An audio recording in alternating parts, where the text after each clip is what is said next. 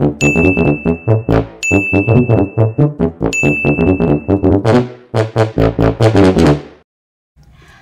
everyone and welcome back to the channel. It's the Poodle Mom again with the two toy poodles. For this video, we are going to be showing you how we manage the tear stains, most especially for summer. This was how bad summer's tear stains were when I got back from my trip last year. That's why so many people have been asking us what we did, hence this video. So, we will be sharing with you some of the tips and tricks that we learned over the years, most especially the ones that worked out for us. We hope you carefully read the disclaimer that we placed, because we made this video with the best intentions in mind. Please be responsible for your own actions should you decide to follow our tips and tricks. If you are new to our channel, welcome, and if you haven't, please do consider subscribing if you want to see more videos like this in the near future. Let's get to it. So for the first tip, it's useful to have like BB wipes. So make sure that it's one that's non-toxic. So I basically just get one and I wipe it. I do this daily for sure, especially for summer. For daily, not really. You don't have to.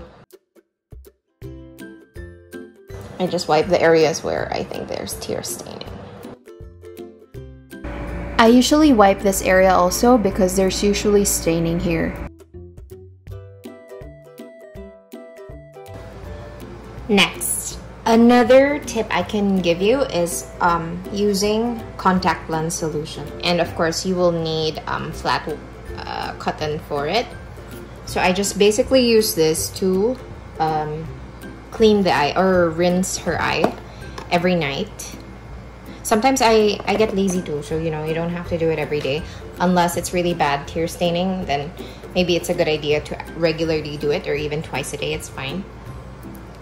The idea is tear stains are caused by like some sort of bacteria, so it grows around the eye, and this one kind of helps disinfect it, or you know, kill the bacteria. So I just basically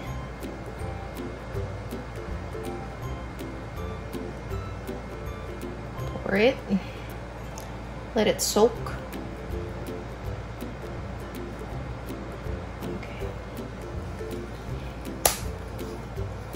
And let it soak for a bit, and then I just basically wipe it.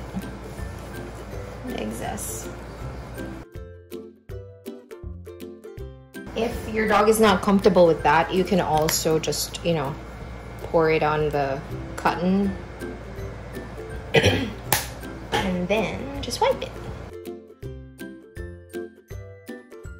One tip that I could also tell you is to make sure that you trim the fur that could possibly be irritating her eyes. So I actually have grooming scissors, but the thing is, I know that not everyone has it, so I want to show you that, you know, it's also possible with regular scissors.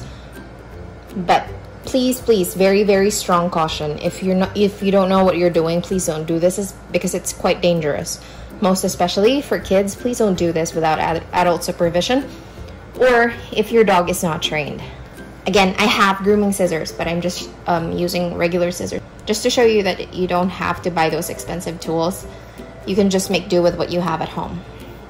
Okay, so this one usually irritates her eye, so I'm just basically gonna trim that. Be careful. That's it. For the last method, this was actually recommended by another friend. Quite frankly, I'm not very comfortable with sharing this because I was worried that it could hurt more than help if not done properly. But then I also thought, if it will help more pet parents solve the problems of tear staining, then let's do it. But please, exercise very, very strong caution. And please be responsible for your own actions. We will only be sharing what worked for us. It's no guarantee that it will work for you. So please take responsibility should you decide to try our method.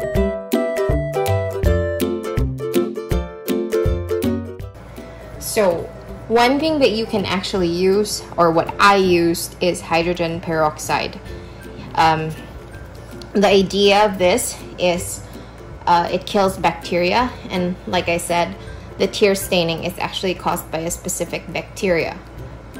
Very, very strong caution when you use this, please.